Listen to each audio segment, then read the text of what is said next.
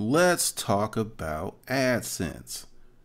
This is the most common way that people make money with YouTube. The Adsense program works like this. You go ahead and you sign up for Adsense. Then, hold on, let me do this.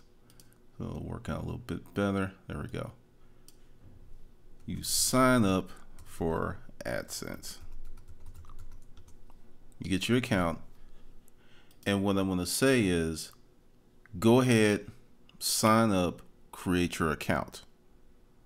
You'll need to do that at some point anyway. But in the beginning stages of your channel, if you are not getting a lot of views, and understand it's a battle. In the beginning, it's going to be a battle. If you have really remarkable content and you spread it, then it would make sense. There's times that AdSense makes sense. If you can make $100 a month, it makes sense.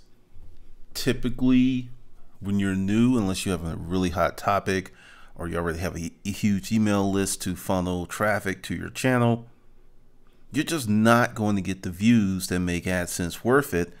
Also, in the beginning, you rather sell your product, service, create awareness about what you're doing versus dealing with the pre-rolled ads. I recently started a new YouTube channel. There are no ads running on that channel. And the reason is, until I reach a certain critical mass, I'm not going to put the ads on the channel. I'm going to build, get subscribers, and I'll make money much faster by selling a product on that channel than I would if I was putting AdSense on there, because I put up the first video. It's got 236 views. If it was AdSense on there and if a few people click, we're talking about maybe 5 to 10 cents. If someone clicked on the ad, 5 to 10 cents. By the end of the week, I'll have a sale from that new channel, probably $25, maybe $30, maybe more. My best performing ads on my main channel do anywhere from $20 to $30 a month. I mean, my best performing videos a month. And some of them are very old and some of them have a lot of views. So in the beginning, AdSense does not make sense. Now there's something that you can do, and I'll have to check into it because I haven't seen anyone do it. There's some, I should say, something you used to be able to do was to have your ads appear on your channel, but I haven't seen that in a while and I haven't done it, and I don't know if that still works, because that would make more sense. Now let's talk about what can get you in trouble with doing that. You cannot create what's called a pre-roll. If you do something where it's like, hey, and then you have all this fancy stuff and it looks like very much like a commercial, that's called a pre-roll. You're not supposed to be able to do that, but you can do a 5-second, 10-second, bam, this is what I have, go here. You can get away with that, but you cannot do the active pre-roll. But advertise your channel, advertise what you're doing, and the best tactic is to offer them something and get them off of YouTube onto your email list or your blog or your Facebook page. You want them to go somewhere where you can build a relationship with these people. YouTube is awesome, but you don't own YouTube. That's why I always have other things going on, because when you are dependent upon AdSense, and this happened with an update in 2012 and it happened again this year, that many YouTubers who were making a full-time living off AdSense, they ran into some problems, and these were people who were getting 1-2 million views per month. All their income was predicated on the AdSense, so you only get that check once a month. So it was creating havoc. As you build your channel, monitor it. Now let's talk about when AdSense makes sense. You got the video, and you wake up, and you put the video up one day, and you wake up and it's got 10,000 views.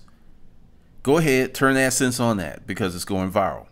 That's why you go ahead and you set up your AdSense account, and you have the option to monetize. You just don't, because you want to be able to turn it on, just like that, because you never know what you may put up.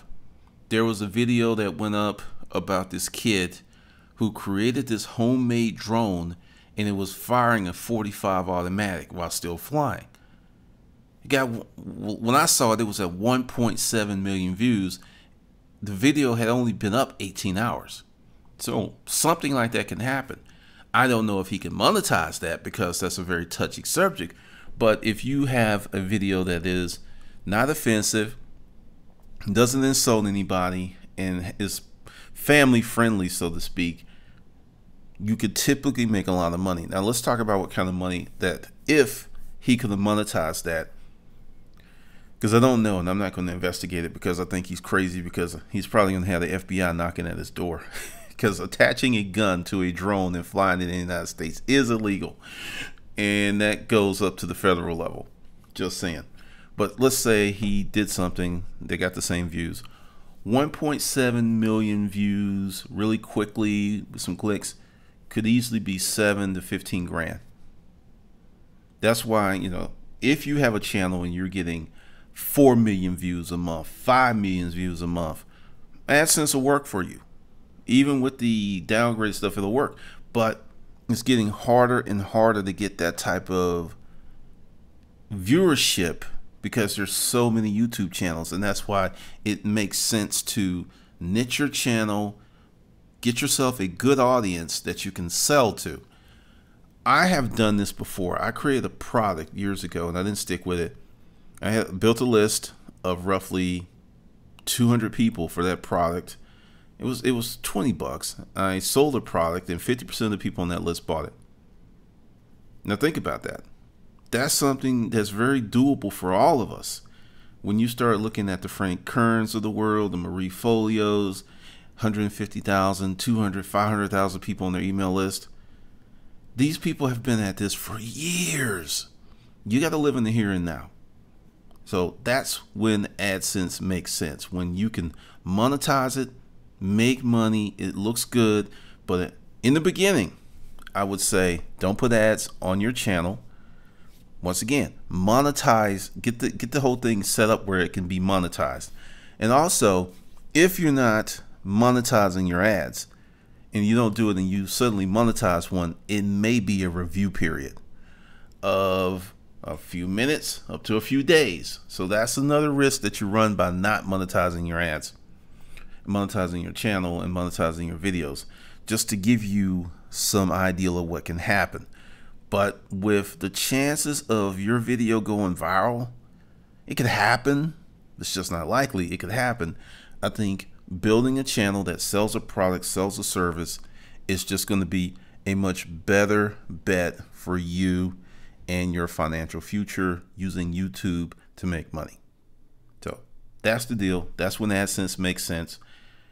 I would say when you get to 70,000 views a month, give you some metrics. You get up to 70, 80, 100,000 views a month. AdSense can make sense.